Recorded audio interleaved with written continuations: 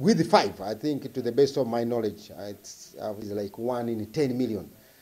It's very rare. One passed on within a few hours after birth, and then the last the night we lost 2. So we have 2 surviving. We have our own shortcomings with the electricity. When the power goes off, it means all the life support systems seem to also to be shut off.